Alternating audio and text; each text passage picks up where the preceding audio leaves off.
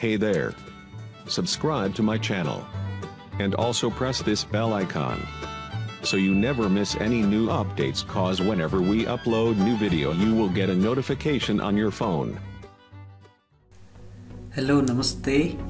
आज म ल्यापटपमा अथवा कम्प्युटरमा युनिकोड कसरी इन्स्टल गर्न सकिन्छ भन्ने कुरा यो भिडियोमा देखाउन गइरहेको छु.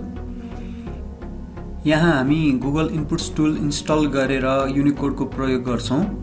सुरुमा युनिकोड यो गुगल इनपुट्स टुल गुगलको वेबसाइटबाट हामीले डाउनलोड गर्न सक्थ्यौं भने अहिले यो सेवा बन्द गरिएको छ.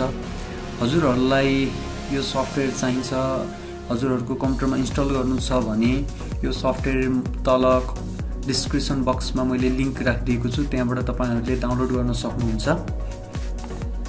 तपाईहरुले डाउनलोड गरिसकेपछि तपाईहरुको कम्प्युटरमा यस्तो फाइल तपाईले देख्न सक्नुहुन्छ, गुगल इनपुट अफलाइन भनेर. यसलाई तपाईले ओपन गर्नुपर्ने हुन्छ र त्यसपछि यहाँनिर दुईटा सेट अफ फाइल हुन्छ. सुरुमा तपाईले गुगल इनपुट टुल्स भन्ने तलको इन्स्टल गर्नुपर्ने हुन्छ. Double click गरिदिनुस्. यहाँनिर सेट अफ छ, यसमा क्लिक गरिदिनु. यो सकिएको छ, फिनिशमा क्लिक गरिदिनु. त्यसपछि गुगल इनपुट नेपाली भन्ने छ, यसमा डबल क्लिक गरिदिनुस्. यसलाई पनि install गरिदिनुस्. Google inputs tool install गरिसकेपछि अब यसको प्रयोग कसरी गर्ने भन्ने कुरा सिकौं. म माइक्रोसफ्ट वर्ड खोल्दै छु.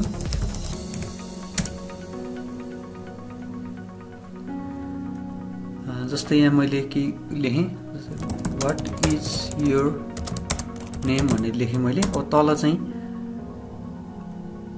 नेपालीमा लेख्नु छ भने तपाईले टास्क बारमा रहेको यहाँनिर हेर्नुस् त, ENG भनेर आइरहेको छ, यसमा क्लिक गर्नुभयो भने यहाँ नेपाली इंग्लिश छ. तपाईले नेपालीमा तिम्रो नाम के हो यसरी टाइप गर्न सक्नुहुन्छ है.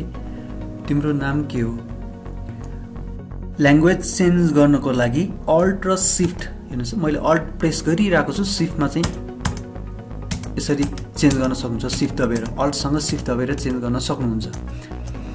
अथवा तपाईले किबोर्डमा रहेको विन्डोज लोगोसँग स्पेस बार दब्नु भयो भने पनि चेन्ज हुन्छ. तपाईलाई कुन चाहिँ फन्ट चाहिएको छ यसरी चाहिँ तपाईले चेन्ज गर्न सक्नुहुन्छ. तपाईहरुले पनि डाउनलोड गर्नुस् र आफ्नो कम्प्युटरमा इन्स्टल गर्नुस्. केही प्रब्लम भयो भने कमेन्ट गर्नुस्, म सल्भ गर्ने कोसिस गर्छु. हस्त, धन्यवाद. Hey there. Subscribe to my channel. And also press this bell icon, so you never miss any new updates, cause whenever we upload new video you will get a notification on your phone.